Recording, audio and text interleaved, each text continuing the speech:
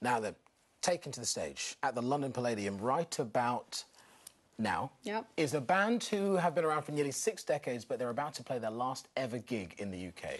But if their name is anything to go by, well, they could rise again at any given time. Believe it or not, I'm in search of a couple of genuine, real-life zombies. I think they're hiding in this choir. But can you spot them? Can our zombies please step forward?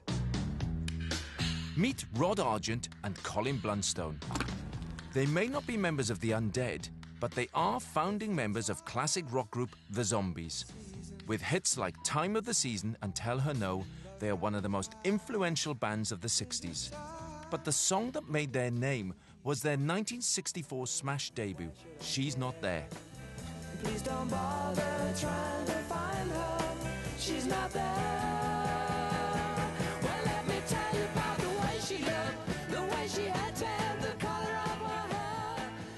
The song got to number 12 in the UK, but shot straight to number 1 in America, making the band stars overnight. 53 years later, I'm bringing the boys back to their hometown of St Albans and a pub that has a particular significance for them. So what's so special about this pub? Around Easter 1961, the Zombies met outside this pub. I remember turning up and seeing Colin standing on the corner, and I said to Jim, my cousin, my God, I hope it's not him, because he had 2 black eyes from playing rugby and a broken nose, you know. And unfortunately it was. I think they were quite intimidated by me to start with, which was great. But unfortunately it didn't last very long. It was an unlikely pairing. Rod was a choir boy at St Albans Cathedral and Colin was a rugby player. But it was Colin's sporting connections that landed them one of their first gigs at his local club. Well, everyone's got to start somewhere, I suppose. Here we are. Oh, wow. What does it feel like to be back? Well, I think it feels quite emotional, really. You must have been very scared, the very first gig. Absolutely. I think we're petrified because I played rugby here.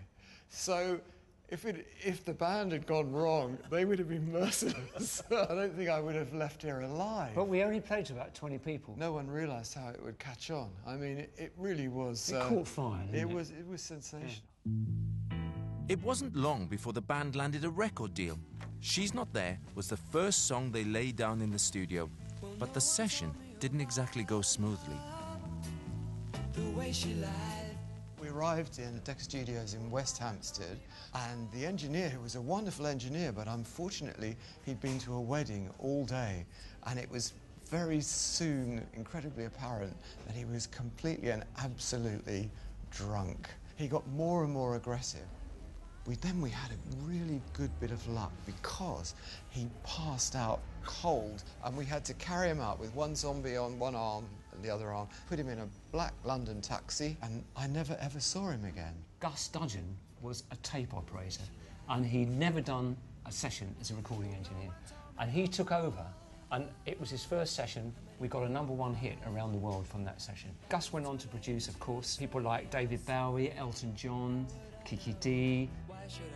Now, more than 50 years on, these 2 old rockers are coming full circle because I'm bringing them back to St Albans Cathedral, where Rod started his singing career as a choir boy.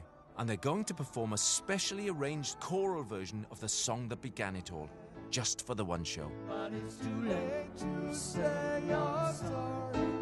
How would I know? Why should I?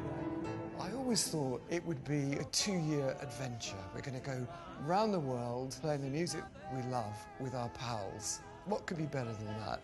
But I never realised it could be a lifetime's career. We did it not to try and be famous at that time. We were knocked out with rock and roll and we gave our whole selves to it. She's not there.